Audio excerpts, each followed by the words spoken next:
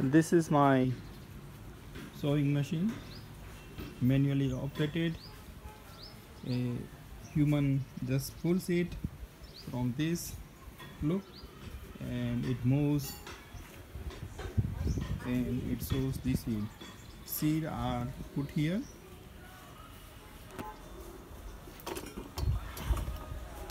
and this meter chain measures the distance and seed is coming from this hopper and here and to this hole, and from that hole it goes out from that pipe. So these are the wheels, simple technology. First thing I dislike is the plastic hopper. It should be metal one because there is loads of strains due to this metal strips and metal chains.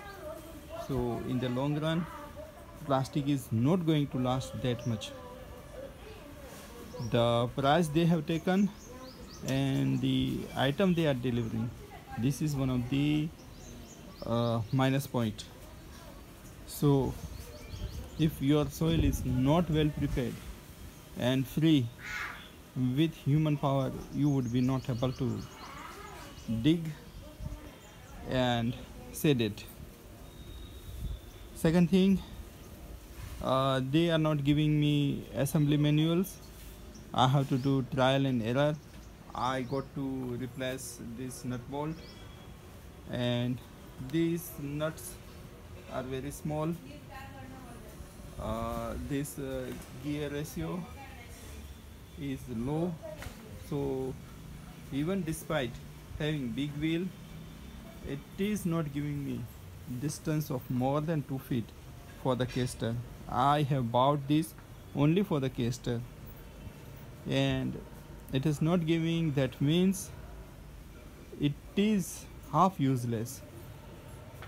So they should have given me bigger sprocket.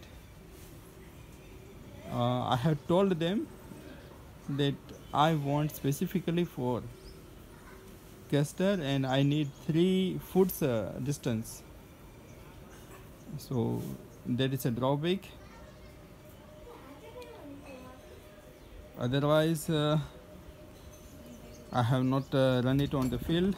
I will be carrying it to the field. In my opinion, it will be easy to seed other small varieties in small plots, so it is worth it. After the use, I will recommend whether you should buy or not. I have heard few persons have bought it but not personally seen it. So all this gambit was for only for the caster. Let's see.